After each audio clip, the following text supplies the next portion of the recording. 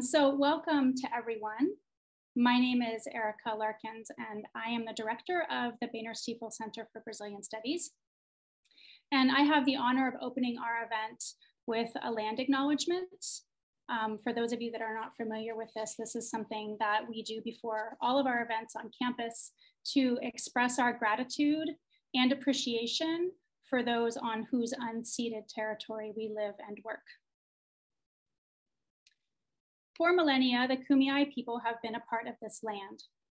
This land has nourished, healed, protected, and embraced them for many generations in a relationship of balance and harmony.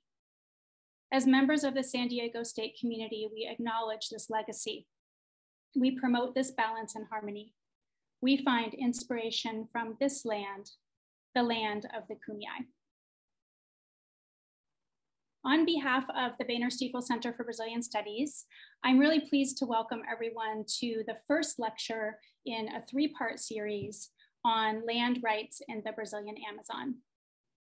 The series is the result of a partnership with Nature Culture International and Bem Viver, and is made possible by generous support from the Stiefel Boehner Charitable Fund and Keith Boehner and Catherine Stiefel, who are here. So hello, and gratitude to Keith and Kathy for making this possible.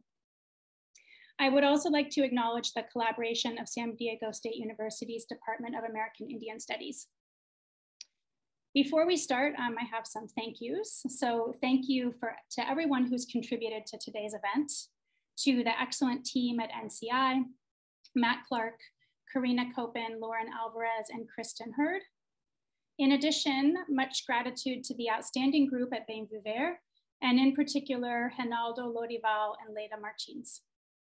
And lastly, at the Center for Brazilian Studies, thank you to the amazing and incredibly capable Crystal Bivona, as well as Flavia Suarez, Amethyst Sanchez, and Isabelle Simões. As I mentioned, this is the first of a three-part series on land rights in the Brazilian Amazon taking place over the course of this month of October. Today's event, the struggle for Indigenous land demarcation, will provide us with a valuable context and understanding of land policy and contemporary politics related to land demarcation. Next Monday, we will host activist Sonia Guajajara, who will continue the conversation started by our speakers today. And then at the end of the month, we'll hear more about some innovative sustainable land use projects. All of the lectures in the series will be available for viewing on the website of our Digital Brazil project and on the center's YouTube channel. So if you know people that couldn't be here, couldn't find their way through the Facebook snafu, please let them know that they can watch the recording of the videos, which will be available on those sites afterwards.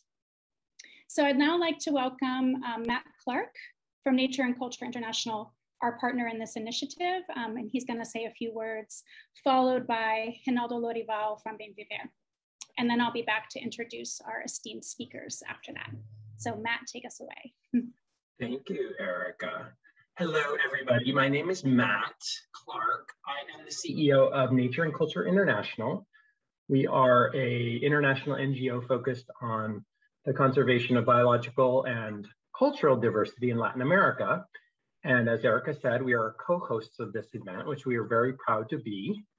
I know you didn't come to hear me yak too much, so I'm going to keep it short. I'm going to express my thank yous to the Boehner-Stiefel Center for Brazilian Studies, and particularly Eric and Crystal and your team for helping produce this wonderful event, which we are glad to be part of. Keith and Kathy, I see you in the audience, so I want to express my personal gratitude to both of you for making this possible. Acknowledge and thank our friends from Bem Viver, Reinaldo, apologize, and Leida and Emily. And last but not least, to express how excited I am to hear from Ivo and Paula, who are the reasons that we are here today. So I'm going to leave it at that, and I'm going to turn it over to my friend and compadre, Reinaldo, for a few remarks. And wonderful to see you all. Thank you so much for taking the time to be here. I'm very excited about this.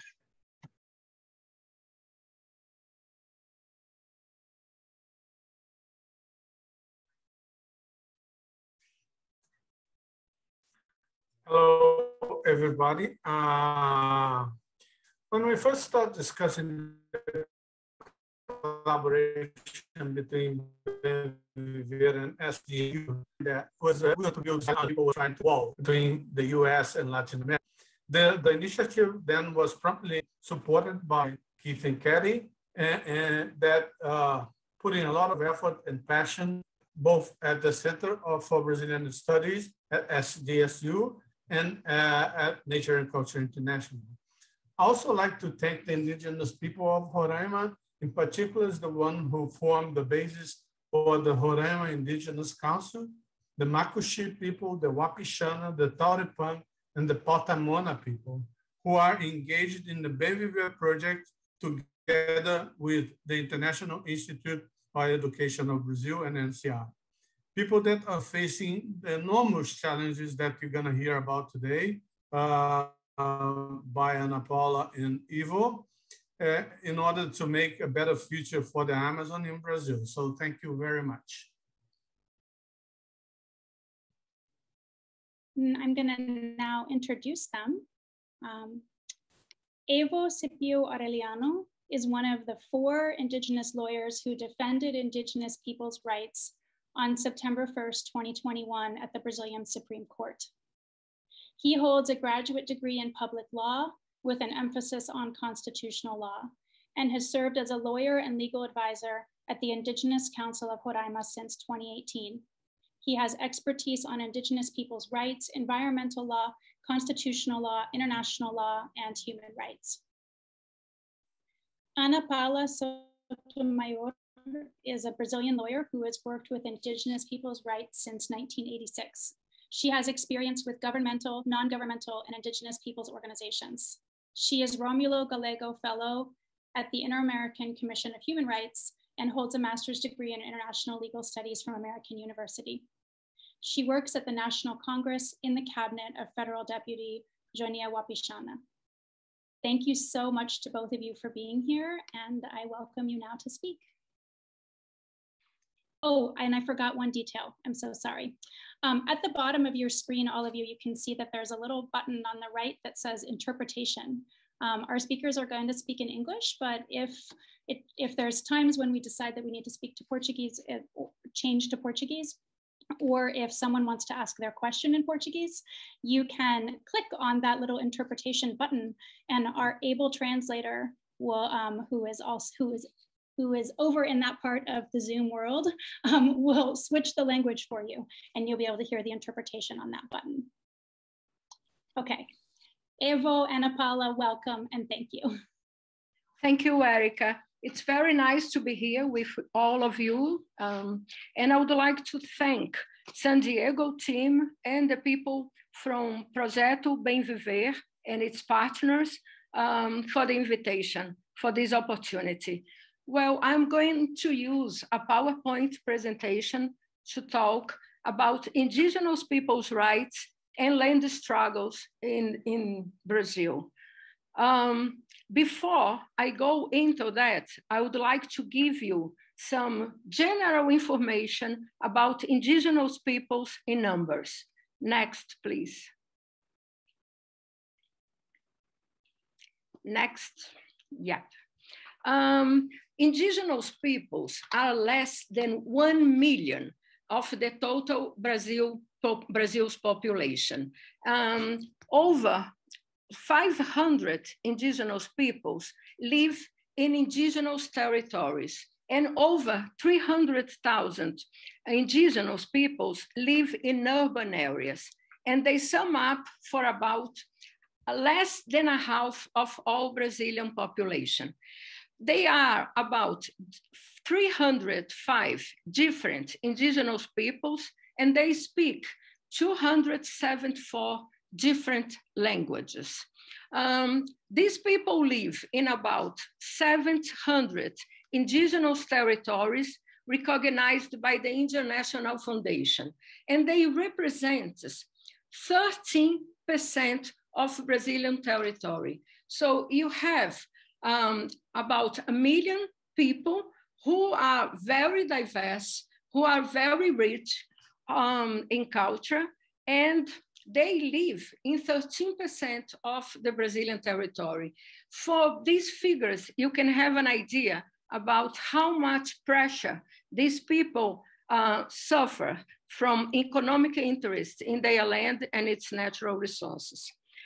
Talking about Brazilian Amazon, the Amazonia region is almost 60% of Brazil's territory. There are about 170 different people living in it in 406 different territories. In the Amazon region, there are still some indigenous groups who live in isolation. They refuse to have contact with the national society and even with other indigenous groups. In Amazonia, 40% of its area is federal and state conservation protected areas, and of these, 20% are indigenous land. Some of them overlap indigenous land and conservation areas, but not much. Next, please. Next slide, please. Here we can see the information I was talking about that way, where we see the green areas, the large areas, they are indigenous territories in the Amazon land. And if you make an effort, you can see small little green dots outside the Amazon area. And so you have indigenous territories in the Amazon, and you have these small green dots that's also indigenous areas outside the Amazon. Next, please.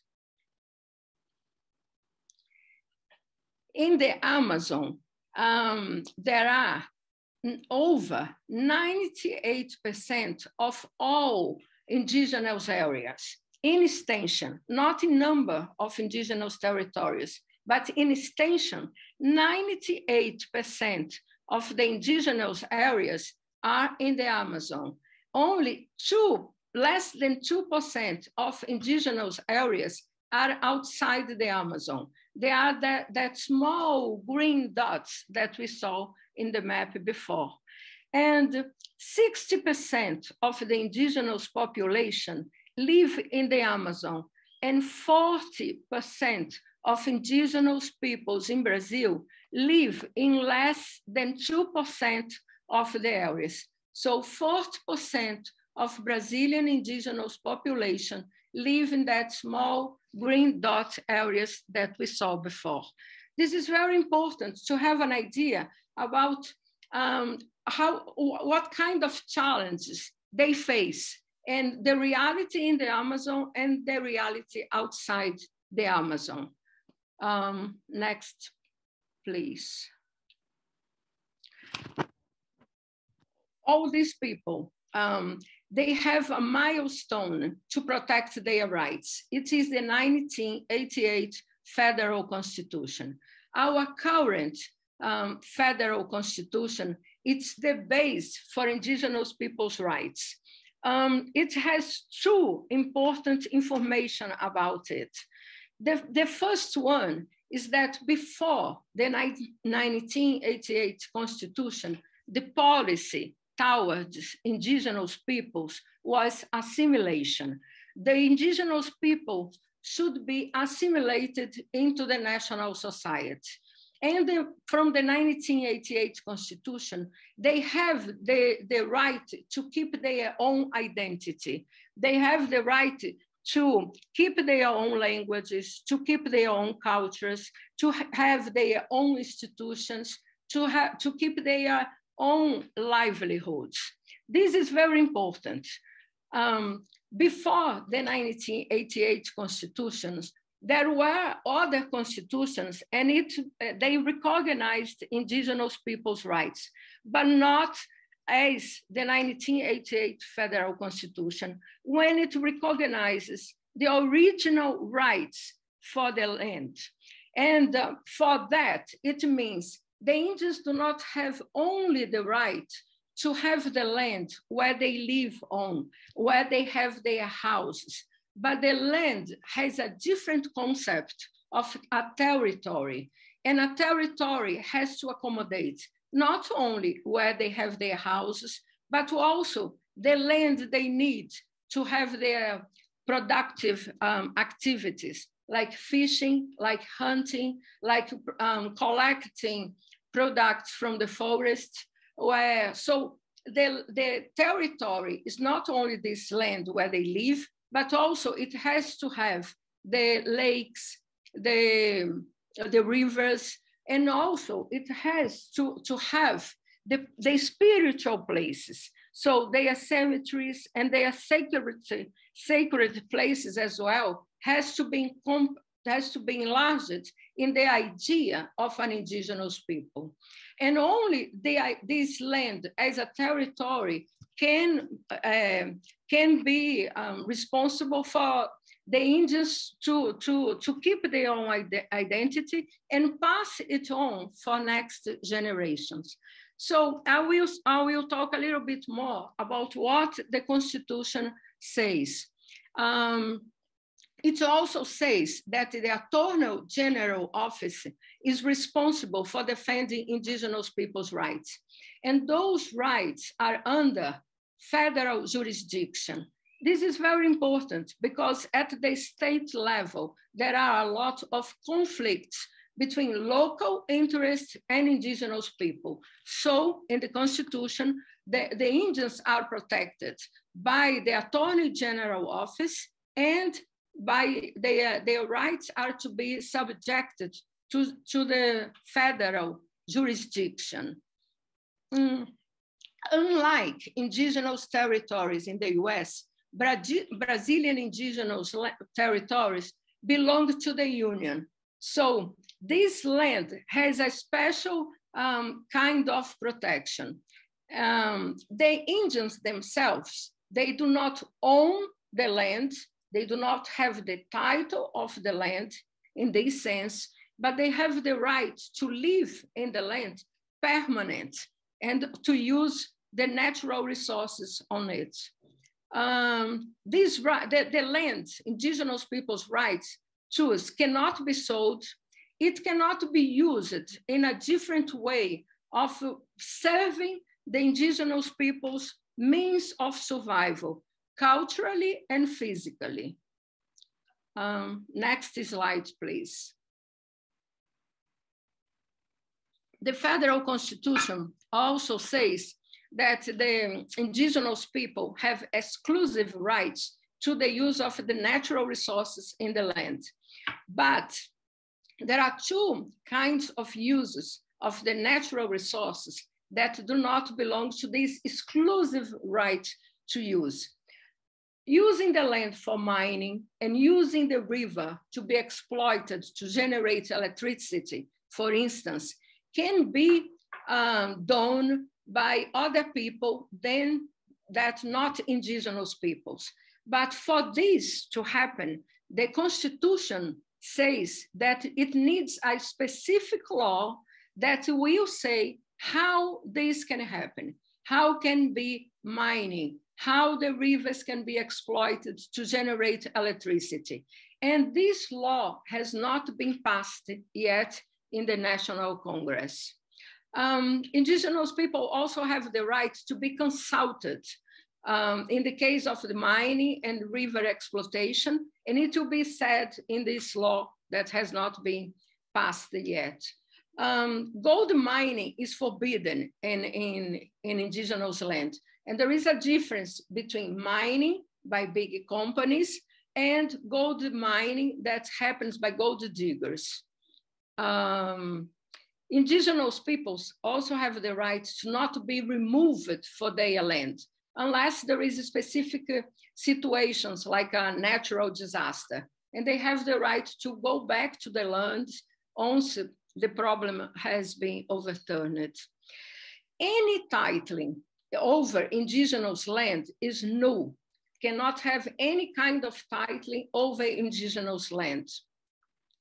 And the Constitution, all these constitutional rights they have been challenged by economic interests. So there was a ruling of the Raposa Serra do Sol case, and it is in Roraima. It's where Ivo works.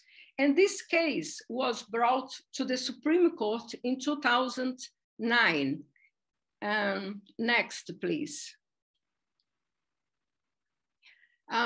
Here we have the Yanomami people, and I was talking before about the difference of indigenous peoples.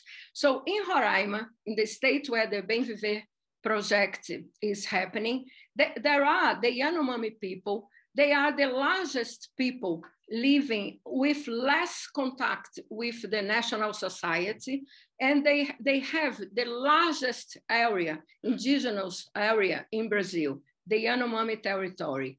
And their land was demarcated in 1992.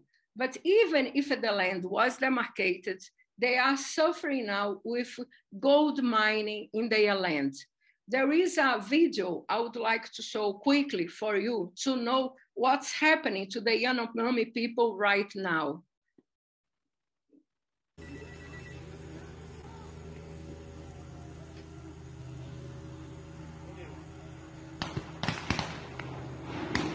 This community is highly new community, and it is on the border of the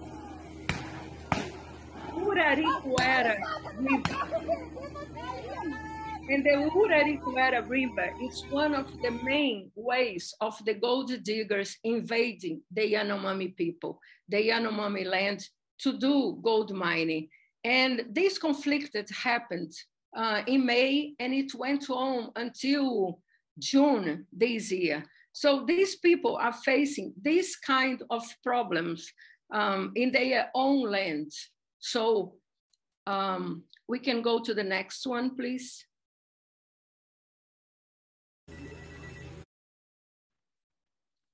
And here we have the Macuxi, the Wapichana, the Ingaricó, the Taurepang, and Patamona people from Raposa Serra do Sol. Their land was demarcated only in 2005. The Yanomami had their land demarcated in 1992. They had their land demarcated in 2005. Their struggle was over 40 years fighting to have the land, the right to the land to be recognized, to their land to be demarcated. The case, even though it was decided in 2005, the case, their right to the land was challenged and was brought to the Supreme Court by the state of Roraima, also from rice farmers who want to stay in their land. And in 2009, the Supreme Court decided about their rights to the land, saying that it was demarcated in a proper way according to the Constitution, but in this case, it opened some possibility of changes of how to demarcate Indian land and also how to use the natural resources. So from 2009 up to now, there are more challenges to the rights of the indigenous people to their land. Here in this slide, we have this woman who she is a spiritual leader. She was in 2009 in the Supreme Court defending their rights to the land. Here we have a local meeting of the people mobilizing, organizing to defend their rights. And in this Supreme Court decision, it was the first time that an indigenous person, a woman, went to the court to defend indigenous people's rights. Please, the next one. So this person who went, the Joênia Wapichana, who was at the time the lawyer of Indigenous Council of Roraima, she was the lawyer, the first indigenous lawyer, a woman, to go before the Supreme Court and defend indigenous people's rights. And in 2018, she was elected to be the first indigenous woman to be at the National Congress to defend indigenous people's rights. So this struggle of the indigenous peoples happened in many different levels, in the community levels, in the judicial system, at the National Congress. Next, please. Here we have another map where the brown areas are the indigenous areas, where is in red, it is deforestation, and it's just to show the threats to the Amazon region, where you have the indigenous territories are lands that are more protected, even though we have now problems like the Yanomami, who have gold diggers in their land and destroying the forest, polluting the river. And here it's about deforestation, just the red one is deforestation, but there are other kinds of problems that indigenous peoples are suffering right now. Next, please. So there is now a major attack to indigenous people's rights. What I meant to say is that we have a good constitution, a constitution that was an inspiration even for other countries in Latin America. And after the 1988 constitution, like for 20 years, these rights to the land have been implemented, mostly with the indigenous people's struggle, fight for these rights to be implemented. But economic interests from logging, from mining, from agribusiness, and from local states, they are challenging these rights, and they want to change the way the indigenous land are recognized to it not to be a territory, but to be just the place where they live in.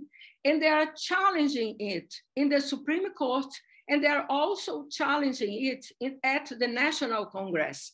There are, at this moment, many bills to change these rights, to change the right to the land, to permit mining, logging, and other activities. And about the new challenge that we have at the Supreme Court, we have Ivo to speak about that. Thank you.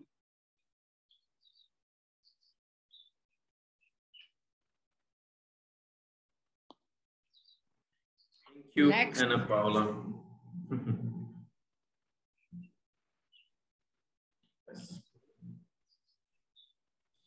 Thank you, Ana Paula. Hi, friends. It's a pleasure to be here at this space. So happy to share a little about our work here in Brazil. So, how Ana Paula was saying, the struggle goes on at the supreme level, at the High Court in Brazil. You can see there, it's me I was speaking, defending the indigenous people rights. Because there is in Brazil, a shocking case debated as general repercussion at the Supreme Court. It is underanalyzed by the judges that is in the Supreme Court. Touch especially on the indigenous people's rights, land rights. The reporter of this case, he said that he affirmed the correlation of the indigenato thesis with the right to self-determination, which is an important right of the indigenous people, recognized in the current constitution and international, at international levels too.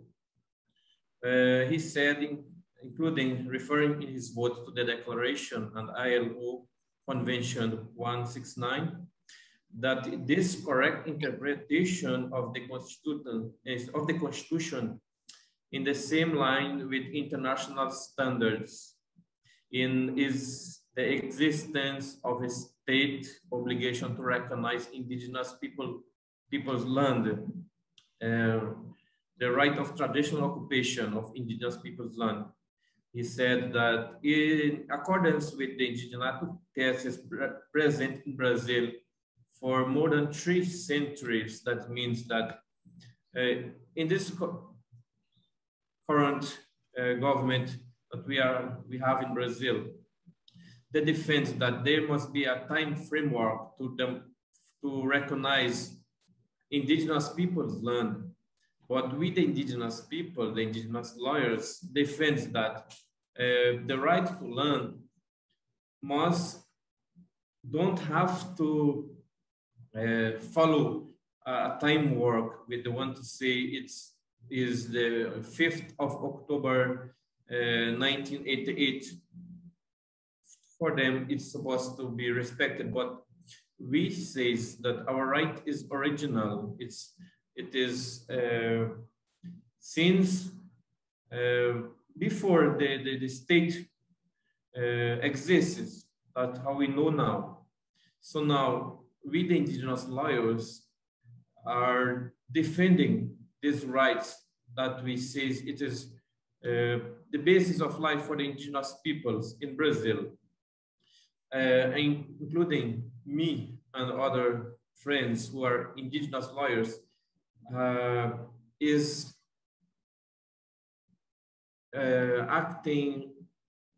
defending these rights.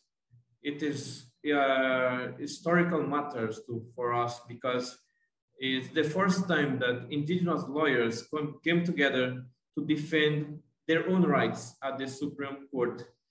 As Ana Paula was saying, we had other lawyers defending our rights, like Joênia Wapichana defended Raposa Serra do Sol in 2009. But now we have other lawyers to defending indigenous lawyers in defending our rights with our own lawyers, indigenous lawyers, who have been working along with the indigenous organizations at the regional level, local level, and national level. So this is very important. You can see in this day, on this day, there were more than 6,000 indigenous leaders watching what was going on at the Supreme Court. You can pass next. So how I was saying, I work at local levels at an indigenous organization known as Indigenous Council of Roraima.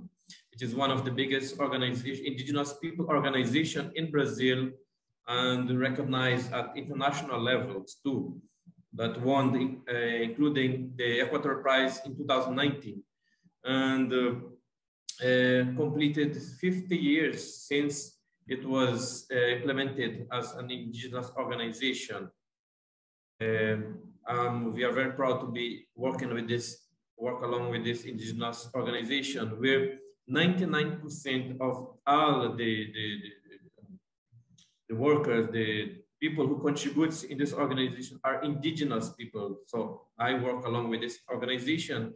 I'm an indigenous lawyer, and we have others to working along in other departments in this organization who also are indigenous, who studied to become lawyers and other areas too.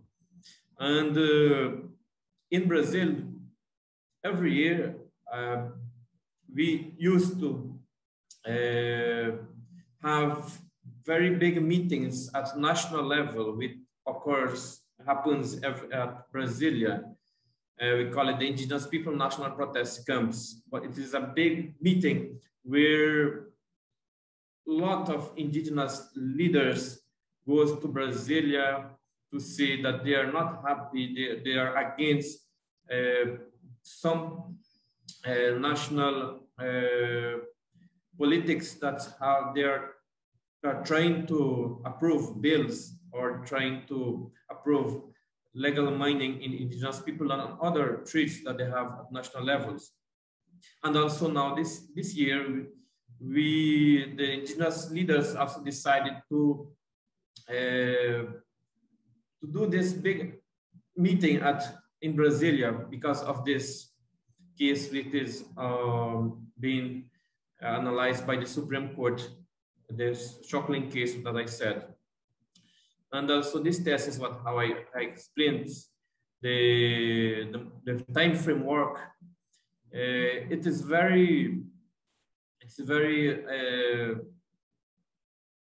not good for indigenous peoples, because if they approve the time work, we are thinking about like 829 lands, indigenous people land, will not be recognized legally. So it is a big threat to the indigenous peoples, especially the right to land. So we can see now what the indigenous, our elders, our teachers, we call them like this, our elders, like Jaci de Souza, what they're thinking about this time framework, which is analyzed at the Supreme Court. And after it be my speech too, I was in 29th, last month, I had the opportunity to speak at the UN level about the time framework. There will be a video after Justice's speech. Can show it now, please. Então, eu queria falar um pouco do marco temporal. É o seguinte, nós somos um povo indígena aqui no Brasil, né? Que não existia nada de lei. Né? Lei seria nós mesmos, como povo, né, indígena. E fomos encontrados. Veio as pessoas, hoje a história conta, né? É que vieram pessoal do Portugal para invadir o nosso Brasil, invadir nossos indígenas, né? Então, até ali, nós sentimos que nós somos filhos daqui, nativos do Brasil. Agora falamos não índio, que chegaram para invadir a nossa terra.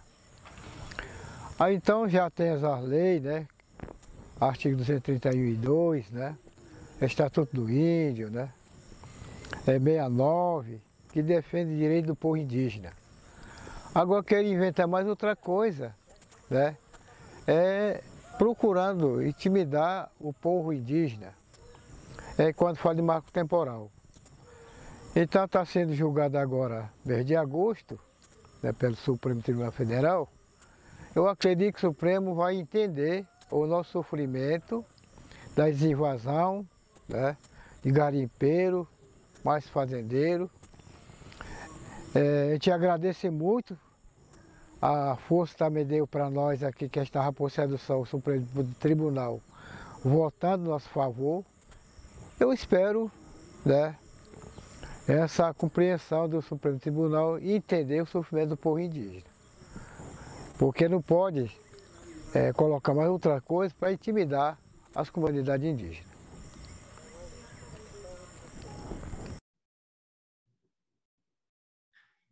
This is one of our leaders from the Macuxi group, which is my people, who he has he's more than 70 years. He dedicates his life to fight for the recognition of the Raposa Serra do Sol, indigenous people land. He is still alive, and he has a lot of knowledge and information about the struggle during more than 40 years to recognize our indigenous people land. Next. Madam President, see me once again extended support and appreciation for the MRIP, an indispensable mechanism in the fight for the rights of indigenous peoples at the global level.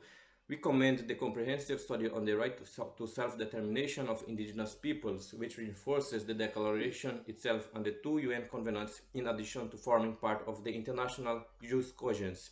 In Brazil, in the Choclin case, debated as general repercussion under analysis by the Supreme Court, touched especially on these rights, which was correctly addressed by the Judge Rapporteur Edson Fachin. He reaffirmed the correlation of the indigenous thesis with the right to the self-determination, referring in his vote to the Declaration and ILO Convention 169. The correct interpretation of the Constitution in line with the international standards is the existence of a state obligation to recognize the right of traditional occupation of indigenous lands in accordance with the Indigenato thesis present in Brazil for over 3 centuries. Contrary to the Constitution and international standards, there is the thesis of the temporal framework, which limits the traditional right to occupy land, legitimizing the forced evictions and significantly contributing to a process of extermination of indigenous peoples in Brazil. Thank you very much. This is my speech at the UN recently on the 29th of September, talking about this case at the UN level. It was my first experience as a lawyer, and I'm very proud and happy to represent my people from Brazil. They trust my work. It is a big responsibility that we have now. Our youth, our generation has the responsibility to carry on our struggle for our rights. That was our leader's dream. Yes, I think next we have one more. Madam President. Yes, this is even the one of the national level, the big meeting we had. I was there in this, one of me, I was holding a candle somewhere in this big photo. Yes, and I was saying, as a lawyer, we have the responsibility to defend, not only to defend, but be there at fighting for our rights. Like this picture shows, we are in front of the Supreme Court at night. After the judgment, they started to vote the case, and I was thinking that time I am here with my people. So tomorrow I will be as a lawyer, like defending our rights. But I'm here now with dancing, singing, participating at the rituals that strengthen us, the indigenous lawyers. It is very special for us. Spiritual strengthening for us. It is very emotional, and I was crying at that night. So I'm very proud to work on with my people. And the only thing we wanted the state, the government to do for us is respect our life, our rights. That's all we want. So I think this space is very important to change experiences and also tell the world what we are facing in Brazil, in the Amazon and in Brazil. Thank you very much.